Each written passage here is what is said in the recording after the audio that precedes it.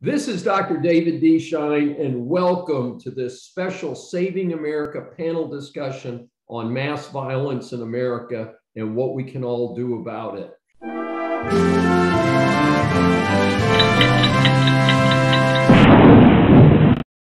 And I want to underscore right up front, this is not a political discussion. I don't know that any of these terrible mass killers have ever asked anyone what political party they're in or who they vote for. And I do think that the people in Washington, whether they do something or don't do something, is not going to change the community situation. And that's what we're going to focus on. What can we as Americans do to make the situation better? And we've got some terrific panelists today. Dr. Heather Williamson specializes in performance management, organizational development through Transformation Group, LLC. For the past 14 years, she has worked with a diverse array of clients in an effort to provide the highest quality executive coaching so her clients can create high-performing teams. She's the #1 best-selling author for her book, Magnetic Trust: How Great Leaders Keep Top Performers and Get Extraordinary Results. She also provides leadership tips and strategies on her new YouTube channel. Dr. Williamson earned her BS, MS, and PhD in psychology from Virginia Commonwealth University in Richmond, Virginia. Dr. Williamson has been active and held leadership roles in many associations, including the Powhatan Chamber of Commerce and Executive Women's International. She is a returning guest to Saving America. Thank you very much, David, for the amazing introduction and to really be a part of this team. I really am coming from, because of my psychology background, really focusing on the mental health aspect of why we see so many murders in the United States. And amazingly enough, and which is really sad, is that, you know, there have been so many instances. In a lot of the instances, yes, the person may have been diagnosed and been on some kind of antidepressant, which, believe it or not, I had recently read an article, and 97.8% of mass shootings also really occur in gun-free zones, as because obviously people know that they're not going to have anybody come really fight them against this. And also with the antidepressants, it's really the selective serotonin reuptake inhibitors that are really causing these challenges. And there is, if you look at the labels of, let's say, Prozac, or there's another one called Effexor, on the warning labels of this, in the literature, in the information packet, they are actually known for suicidal ideation, violence, and homicidal ideation. They're all known side effects. So you wonder if why mental health is not being looked at more frequently, or, you know, it's so common to say, all right, well, it's either the gun or the vehicle that's causing the murders, but it's really comes down to the individual. And for whatever reason, there are also signs that these individuals are really not where they need to be with regard to their mental health. For example, Virginia Tech shooter, we remember that. That was back in 2007, and it was, and I'm gonna pronounce his name wrong, but Sung Hugh Cho. And he unfortunately killed 32 people and wounded 17. But there were signs long before that this happened where it could have been addressed. He could have been, you know, people could have taken the initiative and really stepped in. And he had symptoms of depression and anxiety and concentration. And he was actually treated as a young adult. But he had stages, he had signs where he had posted and written in school assignments that he wanted to repeat Columbine. He was a junior in college, and he had written professors and classroom behavior where professors said that it was disturbing. There were also instances where he was investigated by the university police for stalking and harassing female students. And there is, I call it, well, they're calling it indicators, but it's the critical aggression prevention system, indicators of emerging aggression. And they stated in this article, which if you really look at all the different things that, for instance, he did, or just recently, the Valdez school shooter, Salvador Ramos, you know, he was a bully, he was bullied, and he was a loner, and he actually bullied as well. He had stopped attending school regularly. He made ominous messages on social media. He, just hours before the shooting, that he was going to kill his grandmother and shoot up an elementary school. He cut his face for fun. He would shoot at random people with BB guns. So there are signs that the people who are going to commit this horrific crime have challenges, but nothing is being done about it, really. I mean, they may get diagnosed, they may not. He was not. He was he was gone as undiagnosed with a mental health condition, and even had been arrested at 14 for planning an attack, the same attack that he committed. And just for example, Darrell Brooks Jr., the Waukesha, Wisconsin. I mean, he plowed an SUV into a Christmas parade, killing 5 and wounding 60 other people. He also had a criminal past and posted anti-police rhetoric on social media. So there are signs that these individuals are really hurting and that they really need help, but there's nobody taking action, which I think is really very sad. And so why don't people take action?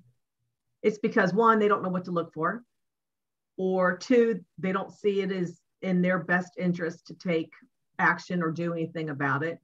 Or maybe they think that they could become a victim if they do step in and try to prevent harm. And one other thing to really consider, I think, is really the loss of God in today's society. If you look at churches these days, and there's plenty of information out there. In fact, I looked it up before this. Church attendance is decreasing. In a Gallup poll, just a recent one, in 2020, 47% of people attended church. And this is whether it's a synagogue, church, or mosque. 2018, 50%. And then 1999, 70%. So, and this is really because there's no real affiliation or preference for any kind of specific church to attend. So it's at its all-time historic low. And when you break it down, 36% of millennials, this is affecting, where they have no religious affiliation, 50% of baby boomers, and 50% of Gen X. So the millennials, you know, are really struggling with this. And it's because there's a declining role of religion in elementary schools and secondary education. There's also higher ed. There's an increasing hostile environment, really, when it comes to expressing religion, and also when it comes to Christianity. We see this consistently. And when you think about the wokeness in church these days, so I just saw on Sunday, maybe it was, where the Episcopal, this has happened a couple months ago, but the Episcopal Church is now talking about reparations. And then there's a bishop, a Catholic bishop, was taking away the Catholic charter, let's say, because it was raising the LGBT and the BLM flags on their Catholic school campus. So it's the undermining of values. I think people these days are not, the church isn't providing the value system that they personally have. And so there's that lack of God in people's lives, because, where are they going to go to get it? And in addition to just the psychiatric impact of medication out there and how it is impacting the people these days. An interesting fact that I thought it was In 1989, just 2 years after Prozac came to market, Joseph Westbecker shot 20 of his coworkers, killing 9. And then he'd been on Prozac for 1 month, and then the survivors end up suing. But then 2 decades later, between 1988 and 2008, antidepressants use in the US rose by 400%. And by 2010, 11% of the US population over the age of 12 were on an antidepressant prescription.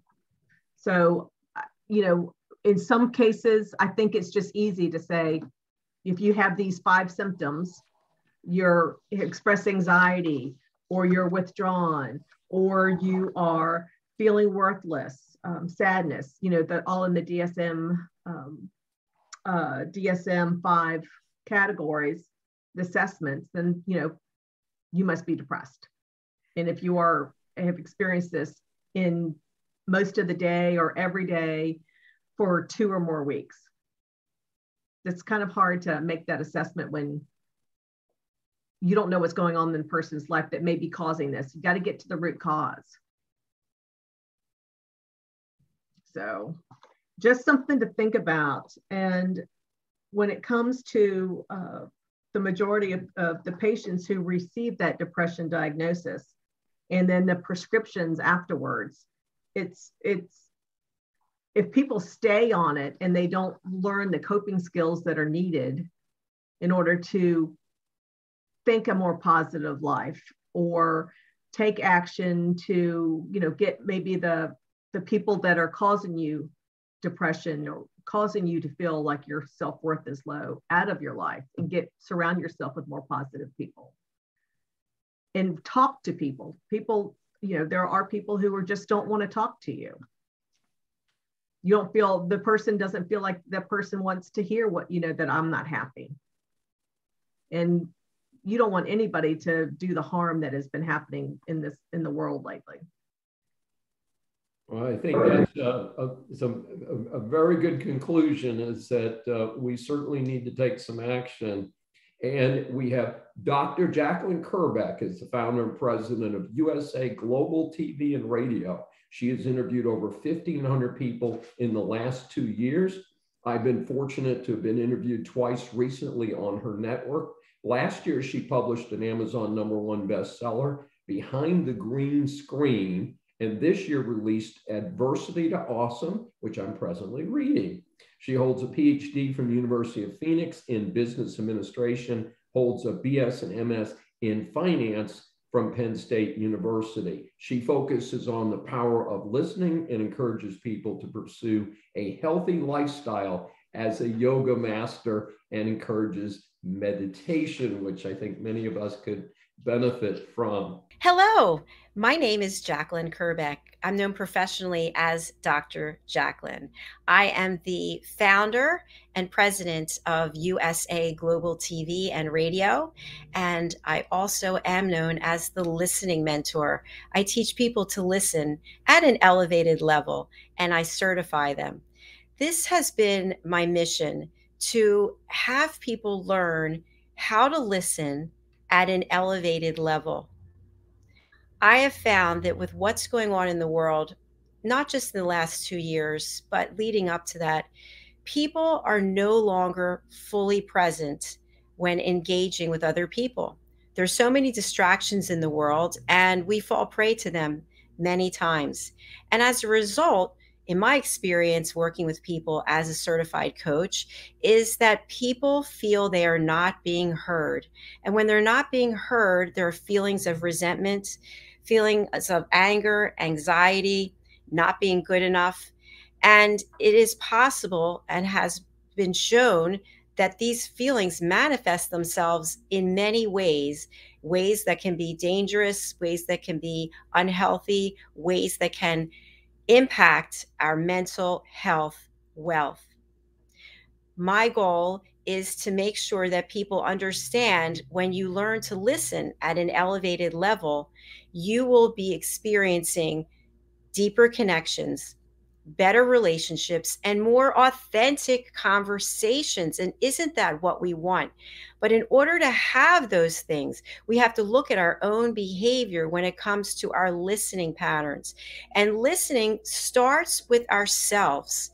It starts with listening to our intuition. It starts with personal development, realizing where there are areas that we have that are growth opportunities. And when we are able to find these growth opportunities, it is possible for us to find our passion, to live and work in our passion, to find that inner peace that I spoke of earlier.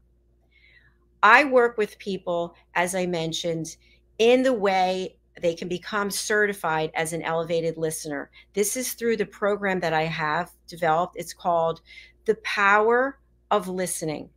The power of listening is an opportunity for people to watch role plays and see people in action, paid actors as well as team members that I have here at USA Global TV. When we watch these role plays, many times we can see ourselves in the role play. Maybe that's happened to you, a situation on the television or watching other people. If you ever people watch and you see something unfolding and you say to yourself, oh, I know where this is going. I've been in that situation before. Well, this is an opportunity to break those patterns and to be fully present and engaged. I teach people how to set boundaries as an elevated listener. And when we're listening at an elevated level, we're listening without judging the other person. How many times have you had a conversation with someone and all of a sudden you say something and they just switch off? They switch off because you're pro-vaccination and they're not. They're pro-Republican and you're not. They're pro-abortion and you're not. They're pro-gun control and you're not. And all of a sudden, nobody is listening to the other person. They've labeled you, they've judged you, and they've checked out. Or how about listening and not providing a solution? This happens. I'm speaking about something that happened to me, and the other person thinks, oh, I know what she needs. I have the answer. I have the solution for her. I didn't ask for a solution. I just asked for you to listen. Listening without interrupting. How many times are you talking and the person, well, but no, that is not elevated listening. And finally, the one that I call the dreaded stage hogging. You're sharing a story. When I was in college, XYZ happened to me. Oh, when I was in college, this happened to me. And now you no longer are even telling your story because the other person stole the stage from you. These are things, these 4 traits that people do are what I truly believe are causing a major dysfunction in this world. Instead of celebrating each other, lifting up humanity by fully listening and being present, we're in our own body, in our own mind. We're not actively listening. By taking the approach that I am offering to people of learning how to be an elevated listener, getting certified as an elevating listener, holding a safe space for people to share their story, I believe that we are creating inner peace and are one step closer to world peace.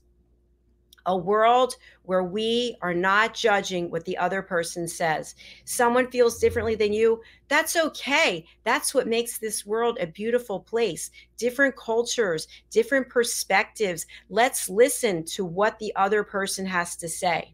When you are feeling that you're unheard, unlistened to, don't manifest it inside. Meditate. Do yoga.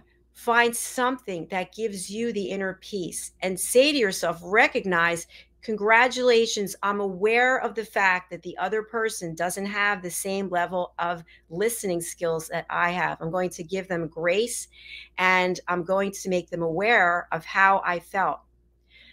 Joe, I feel like you are not listening to me. I don't feel like I'm being heard. And the reason is when I'm speaking to you, you're on your phone. When I'm speaking to you, you're looking away. When I'm speaking to you, your eyes sort of glaze over. How can you and I communicate at a more effective level? So in closing, my goal, my wish, my mission is for us to respect each other, hold again that safe space for people to share their comments, their feelings, so it doesn't escalate.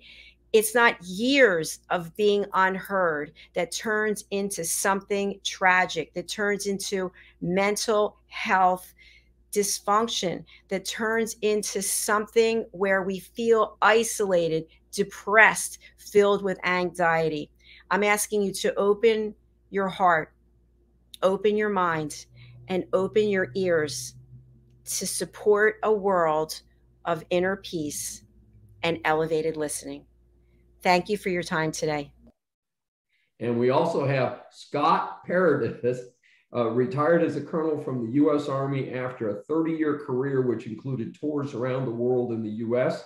He served as a congressional fellow with the United States Senate and as a national security fellow with the John F. Kennedy School of Government at Harvard University. He holds a Master of Science in Administration from Central Michigan University and a Bachelor of Arts in Sociology from the University of New Hampshire.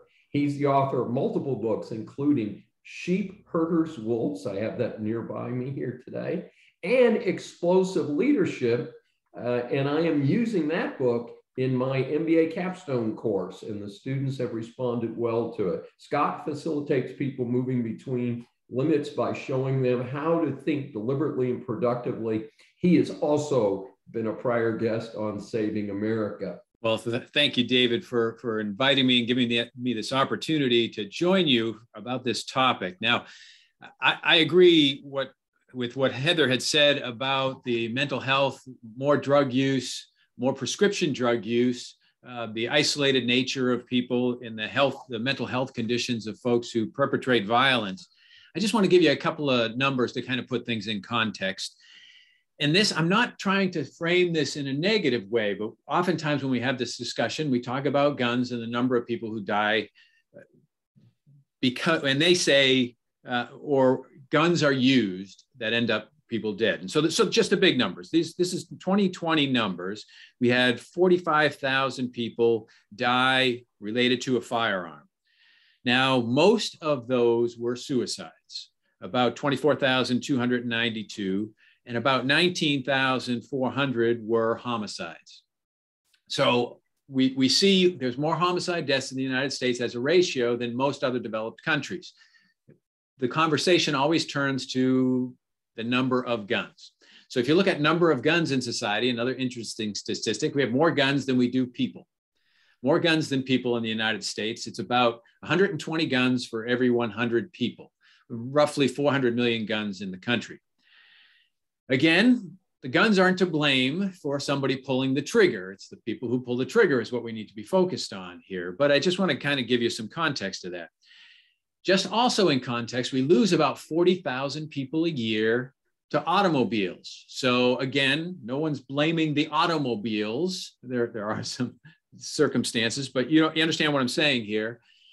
It's not about the technology, it's about the people and how the people use the technology. So going to our gun situation, I'm from Alaska. We have the highest percentage of folks who own guns in the country are in Alaska. And I go out quite often hiking, and quite often I see people carrying guns. And they're carrying guns quite publicly and quite out in the open because where I go hiking, it's bear country. And people realize that they could be attacked by bears. So people carry guns, and it's not a threat to any human being. It's just, this is the circumstances, and this is the reality of where we are. When you look at gun ownership in the country, we have about 42% of households have guns. And many of those people were brought up with guns. Some are sports shooting, some are hunting, so on and so forth, have guns. So a lot of folks have guns, and the fight always becomes take guns, keep guns, take gun, keep guns. And really, I think the focus, like Heather had said, is really on the risk of violence. In the big picture of things, this is not the most violent of times. If you look at the statistics, we are not at a higher rate of violence than we have been in the past. As a matter of fact, the rates of gun violence were higher in the 70s, the 60s, 70s, and of all crime, highest in the early 90s than they are today. So we have had a declining rate of violent crime in the United States. So it's been declining. The challenge is, of course, any event that does happen, it gets huge media attention and does draw all of our attention. And they're very tragic events, very tragic events. But it comes back to, from my estimate, personal responsibility and what we are doing as a society to address isolation, disconnection, and mental health issues, the same things that Heather was talking about. So when we look at what causes us, first the question is, are we individually, do we want a less violent culture in the United States? On the face of it, we would say yes, but when you start saying violent culture, we start talking about all the things that I would say, you could say that we support or that celebrate violence. And we could talk about everything from entertainment, the entertainment media, what Hollywood does. We could talk about video games and our obsession with shoot 'em up video games. We could talk about our sports in some cases and violence in some of those fields. We could get into a number of ways that we relate to each other, but the question then comes down to, do we want a more civil culture and how do we do that? So part of it is the mental health issue of individuals, but really it's the health of our culture and our society. And we seem to be disintegrating. And Heather talked about that, disintegrating our religious cultural base. We're disintegrating the family. All of those things are coming apart. And so the fabric of society is unraveling as well. Now, but put that in context of crime is at large decreasing in total. So things are, in fact, getting better. It just depends on the perspective. We are nowhere near perfect. We still lose 40,000 people a year related to firearms. We lose 40,000 people a year related to vehicles. So how do we try to reintegrate or tie our fabric back together again? And so just a couple of thoughts here. One is we've got to make a decision. Do I want a less violent culture? Would I want a more civil culture? Am I willing to change and help advance that? Because all change is personal. It always starts with an individual and always ends with an individual, and it's always an individual decision. It always revolves around what we think and how we think. So it's our thoughts, translate to our words, translate to our actions, but it all begins with our thinking. The first place to address that, I would say, is reintegrating the social fabric.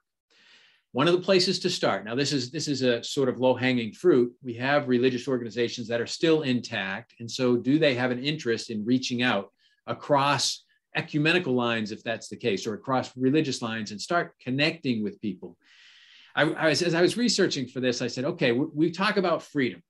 Well, the more freedom we have the freedom, if we want to, we can be free, we can connect, we can collaborate, we can cooperate. That's, in my mind, an ideal. Or we can be free to isolate and enclose and encage ourselves if we want to.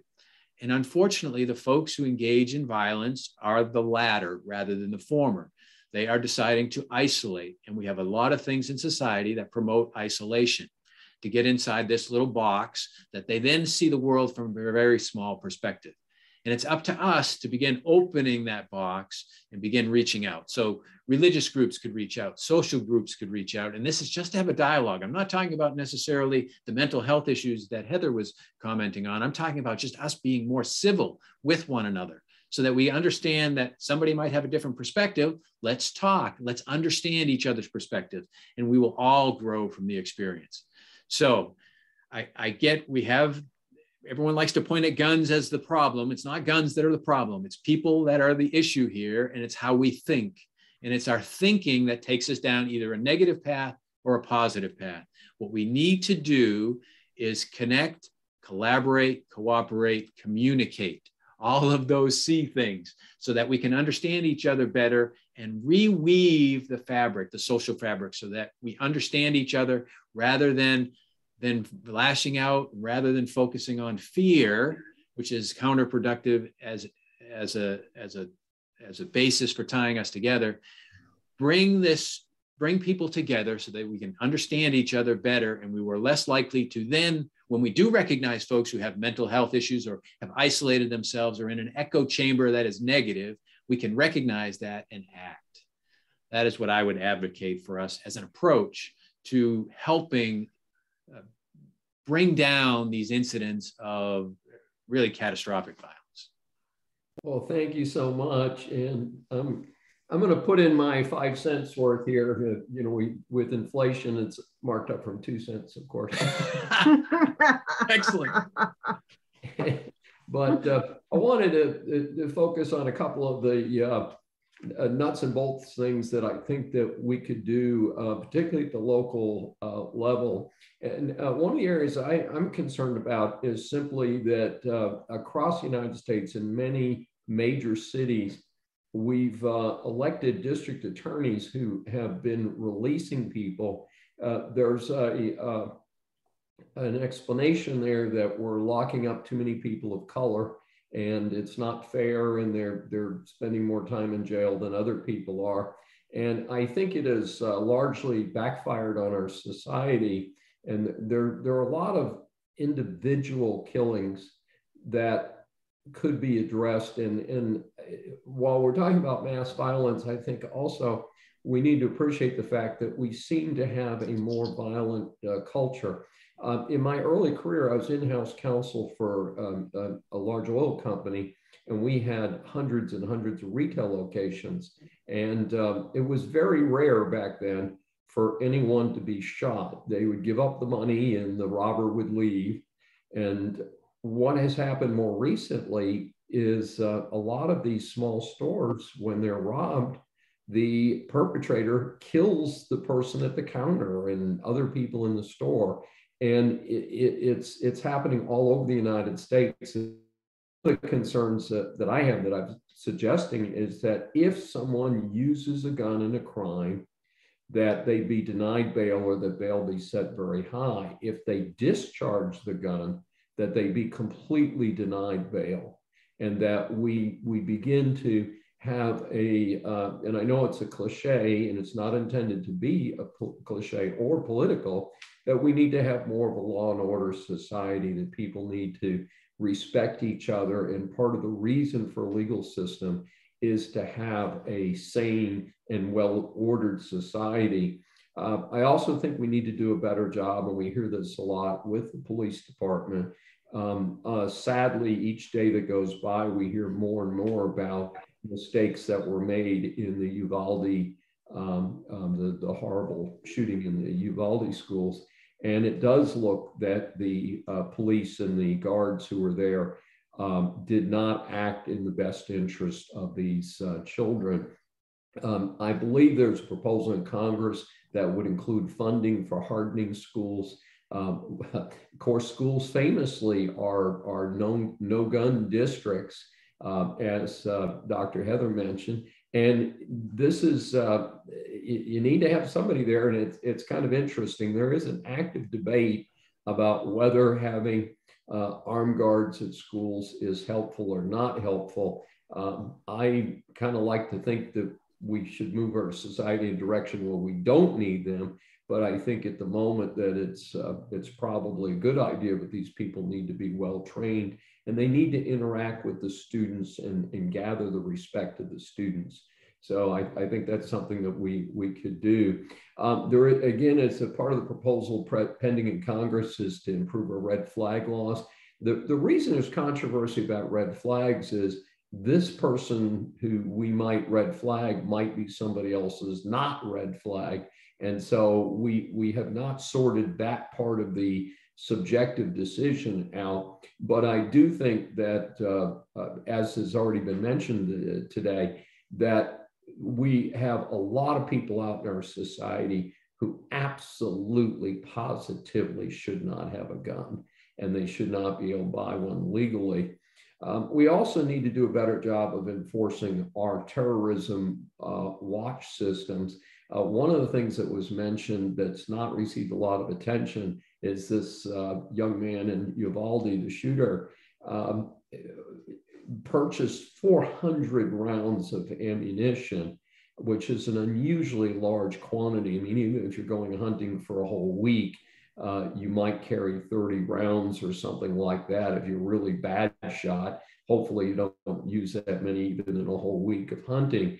but that it seems to me that somebody in Homeland Security should have been alerted when somebody buys that much ammunition at one time and is not responsible for, does not have a reseller's license or something like that. And speaking of reseller licenses and the administration paying more attention, there was recently a case brought up that this fellow, and I believe he's now been arrested, but he had purchased 92 handguns over the course of a year, all of them legal, but then went on to sell them in Baltimore and in Canada and other places. And they know that because since they were legally purchased, the serial numbers are traceable. And so it seems to me that we could do a better job, and somebody in Homeland Security could say, gosh, this guy's bought them off. And I don't think it should get to 92. I think, somebody buys, 5 or 10 guns at one time or in a short period of time, again, through the legal system, the legal purchase system, somebody ought to be paying attention to that. And then one of the things that we hear frequently is that our shooters, especially these multiple shooters, have been bullied either at home or at school or at work. And we may not be able to monitor as much in the home front, but certainly teachers could do better monitoring bullying in school. And we as employers, and I work with, with businesses, is to do a better job of monitoring bullying to make sure that people feel that they're more evenly treated, and to try and avoid some of this resentment, which on top of use of antidepressives and feeling isolated and everything else, having a sense of resentment can certainly be that final motivator that causes someone to engage in violence. With that, let's open it up to everybody. Let's talk for a few minutes, exchange some ideas about other things that you may have thought of while we've been talking today. One of the topics that I thought we might want to talk about as a group is maybe a way to have a no fame system. And I discussed this with a high school teacher last night, and he was very intrigued.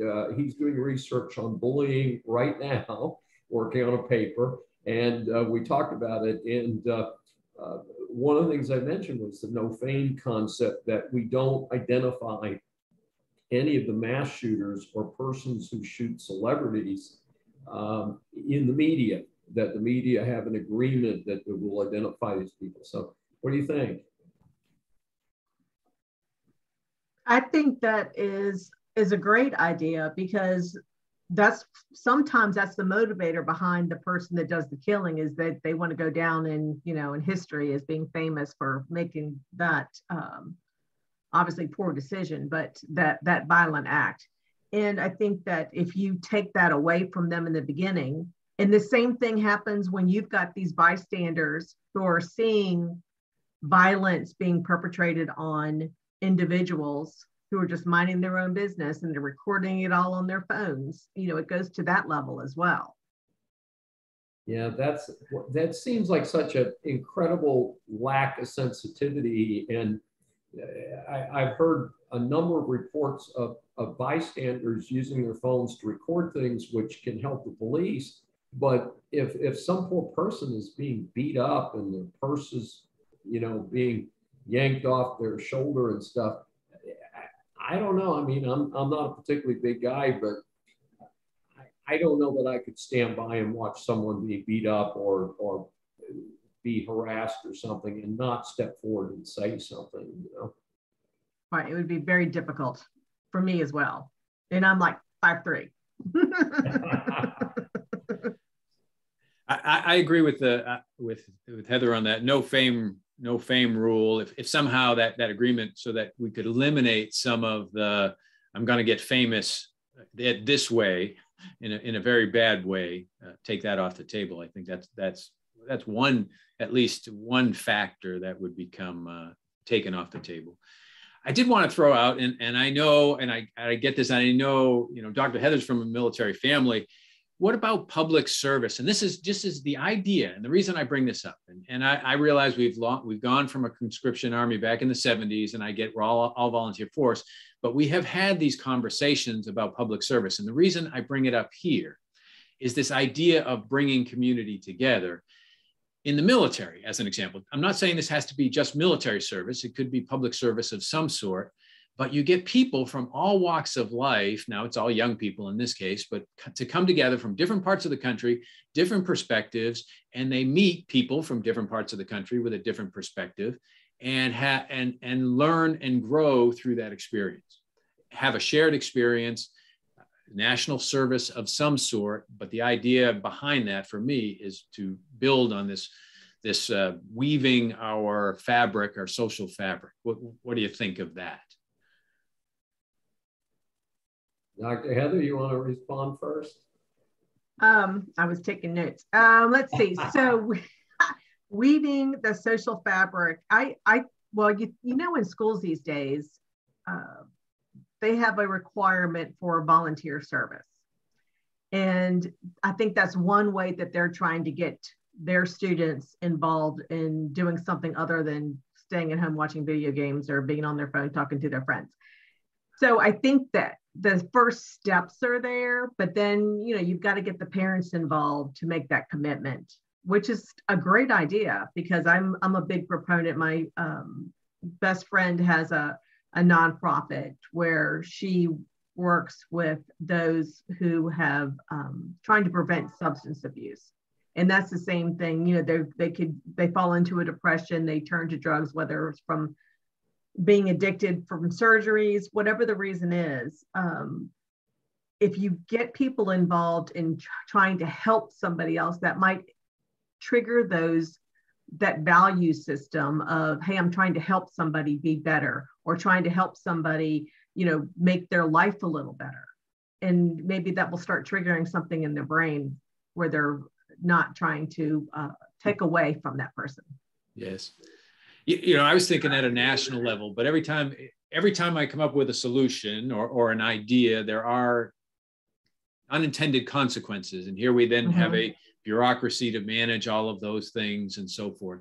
I'm just trying to think of back in the draft days. Like I said, you'd bring somebody from Brooklyn, meet somebody from Lower Alabama, and they'd realize they're not that different. And then all of a sudden they'd have a shared experience that changed their life view. But you got to start locally. Yes. Yeah. No. Yeah. I appreciate that. And really, it's this idea of being willing to listen and not put ourselves in our own echo chamber. Right. Exactly. And we do have a lot of shared experiences, but again, unfortunately, a lot of times our students in our school system you end up with a lot of cliques are formed. And you know, there's the cool kids and the athletes and the not cool kids and all that. And to try and encourage a better environment in our schools, I think is a good starting point. And maybe to increase, I remember that even at the time of the draft, the promotion of Peace Corps and AmeriCorps and things like that. And I certainly think there are things like that. And I know some of that has provided an incentive. I know there's been a lot of discussion of student loans and things like that, but people that teach in low income areas or that perhaps volunteer for some of these more systematic government volunteer systems like the Peace Corps would get some credit towards their educational loans, and that might provide an additional incentive because I also think it helps in terms of America's image around the world. That I think we had a better image at some point in the past. We're more viewed as helping people, not just in the United States, but elsewhere. Now, I know you opened and you opened with, this is not a political discussion, and I get it, and I don't want to say a political discussion, but we tolerate things now that we would never have tolerated in the past, that would not have been civil, polite conversation or presentation Well, we do it in music, we do it in entertainment, we do it in our groups, even in the language that we use. Our political leaders now and how they present themselves in the language that they use, it's all now acceptable. Mm-hmm.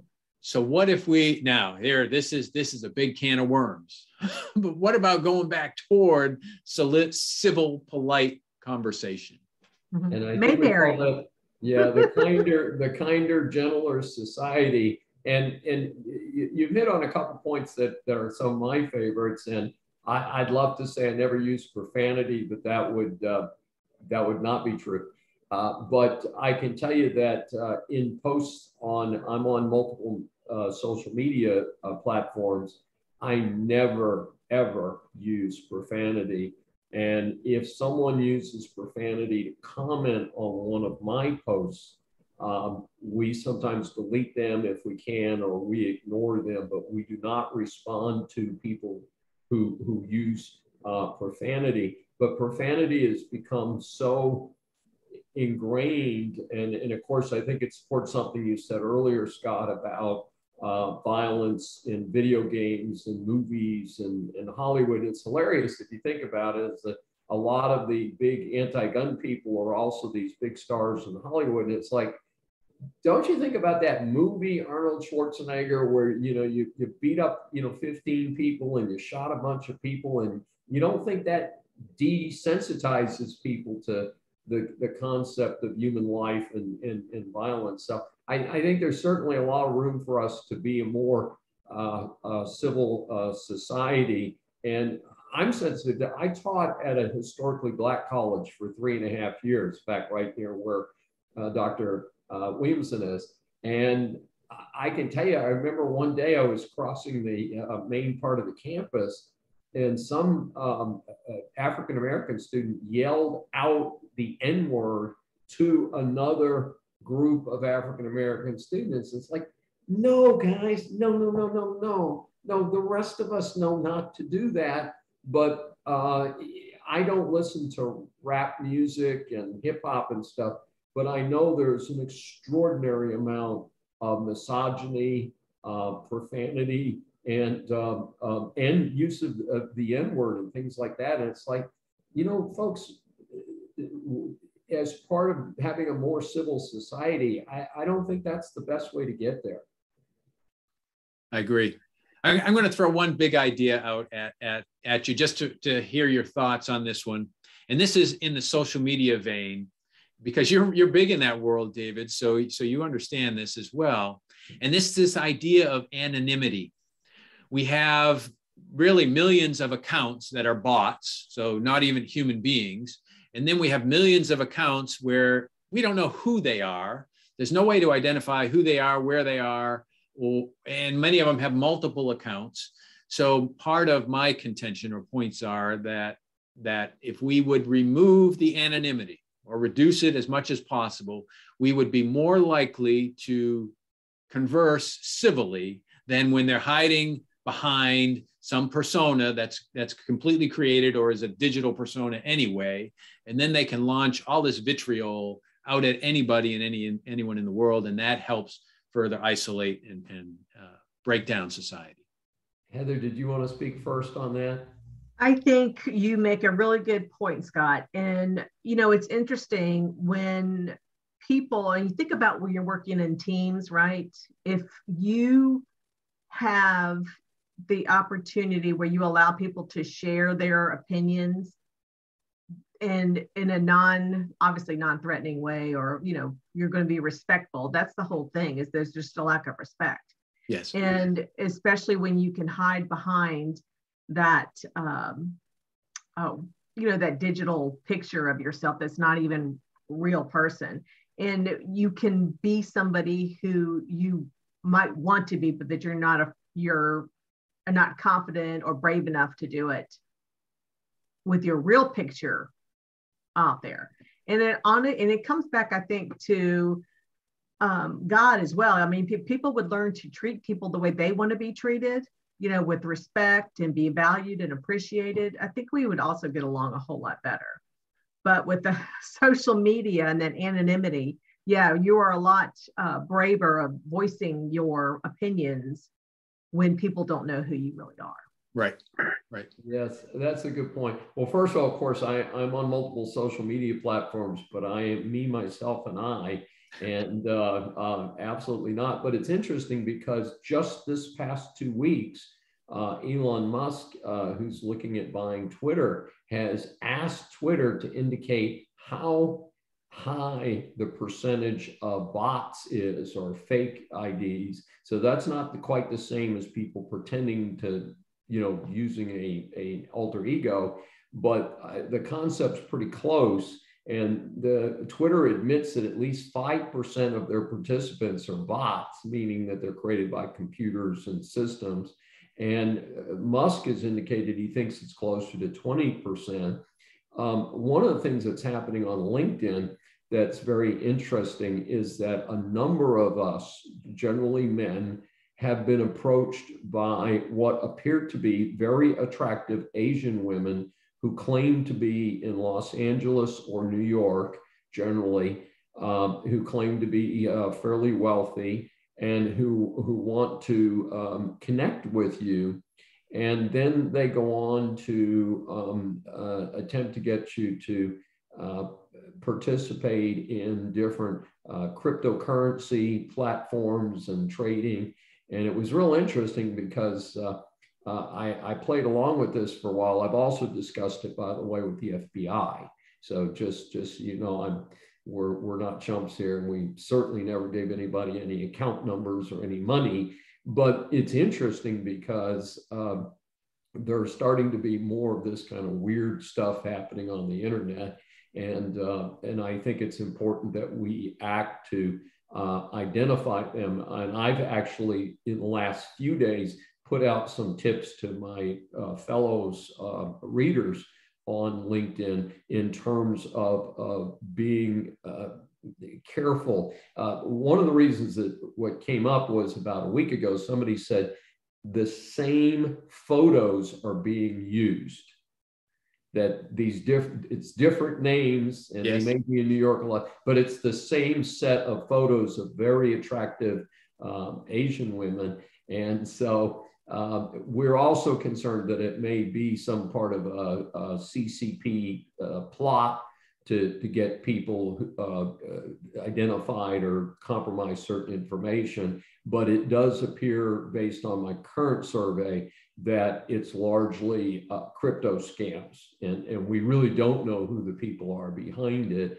And that is one of the problems, is with the exception of people like the three of us here at the moment, is that it's quite clear that we are who we are, and we're promoting our books, and we're promoting our services as consultants and trainers and so forth. But there's an awful lot of people out there who are not as easily verified, I guess we would say. Yeah, it's not an easy thing. And I think part of that, when we look at one of the things that struck me in what Heather had brought up about the number of prescriptions that are being used by perpetrators of violence. So there are a whole lot of areas we need to look at as a society. But at the same time, we want to say we want to be free to do our own thing. So to me, it comes back to that question that I posed. Do we really want a more civil society? And if we're serious about it, it starts with us and what we do, the decisions we make. Right. And just to add to that statistic, Scott, so this is 484 drugs in FDA's database. 31 were found to account for 78.8% of all cases of violence against others, and 11 of those drugs were antidepressants. Wow. I know, it's scary. Yes, yes. So, and we're at a time in life where my PCP, my general practitioner doctor, does a depression survey, which he started a few years ago, each time you went in, and he looked at my survey and he said, yeah, you're depressed, so what? All of us are. So, and I'm not on antidepressants, by the way.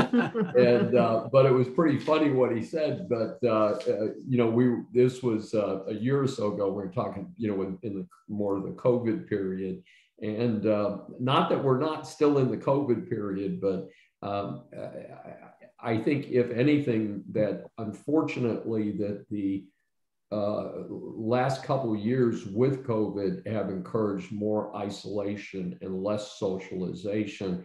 And I'm hoping that we come back out of that. I saw a very odd news clip earlier today that Neil Diamond, the well-known rock star from past generations, apparently was at the Boston Red Sox game wearing a Boston Red Sox jacket. And the stadium appeared to be very, very full. So hopefully those people are being kind to each other and are rooting for the home team, but nice to the other guys and so forth. But hopefully we're entering a period where people are going to be able to get back together more. And I've got my fingers crossed regarding yet another round of COVID, but so far, so good. Well, here's a thought. Now this is just kind of tongue in cheek, but you saw over the weekend they canceled all kinds of flights again and stranded travelers and everything in this holiday weekend. So we need to strike up an opportunity at those airports where all those people are ending up having to sleep, to have actual times to interact with one another in a positive way. So it seems like travel industry is setting us up for challenges. We need to what is it? We need to make how does it turn lemons into lemonade out of lemons? Yeah. Yes. So opportunities are abound. There are always opportunities. We just have to open our eyes. Yes. But I think that's interesting. And certainly airports are, you know, some of the least friendly places. And on top of that, and certainly heading in the wrong direction, Delta Airlines announced last night that they're going to limit people in their lounges to 3 hours before their flights. And they're saying that there are too many people who are kind of check out of their hotel, go to the Delta lounge, and then camp out for the rest of the day. And that they feel like they're abusing the systems. But as the newscaster pointed out, people pay for that privilege to use. I know the United Club membership is about $500 a year, and it's not for the great food, I can tell you that. But we might do that. Well, listen, folks, any last words? As we try to always be respectful of everybody's time, and I think we've covered some great points, but I want to give each a chance to make some closing comments. Well, I would just say that, you know, starting tomorrow, it's a brand new day. Hopefully the sun is shining, but even if it's not, you know, we're above ground and not below ground. So hopefully that we take that gift and really focus on, you know, how we can help somebody else, especially when you see an opportunity where somebody needs it. I'd like to share one slide in closing. This slide just gives you a little bit of information about some of the ways I help people listen and provide education, entertainment, inspiration, and hope. It's through the Power of Listening foundational courses, and you can sign up for them on drjacalyn.thinkific.com.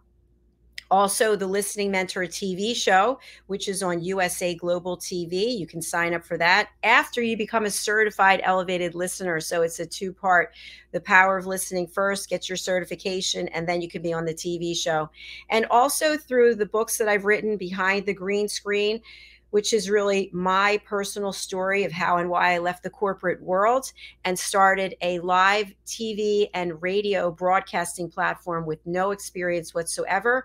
I started out being interviewed on the radio, and I took over the show. And now I brought it to television, and we have 26 on average each week, 26 live broadcasts. My second book is Adversity to Awesome. This is a compilation with 11 other authors. Each of us has a chapter that is something that is incredibly, an incredible chapter in our lives filled with shame, filled with fear, filled with all kinds of negative emotions. And yet we were able to embrace what happened to us and turn that into opportunity and success to help others. And finally, I am working on a children's series of books, 7 books in total, to teach children and their parents how to listen at an elevated level. The first book is called The Amazing Adventures of Lady Ella, the Listening Mentor. And all of the animal characters that you see here are representative of elevated listeners, people who've become certified as to how to listen, and they are going to help us teach children and their parents how to listen. So in closing, there are many ways to become more mindful, more present, more giving, more caring, and be a better listener. And I'm here to help you with any of those. Thank you again to David Shine and his team for allowing me to be here today. I'll just close with this thought. Trust is the key. Trust is the key in all dimensions of our social network. And the best way to build trust is to ensure you are trustworthy. Mm-hmm. So there you go. That's where I'll leave it at that, David. I appreciate the opportunity. Thank you so much for joining us.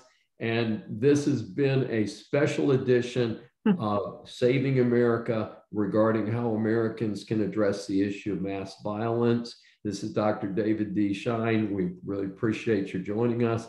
If you've enjoyed this episode, please subscribe on your favorite platform.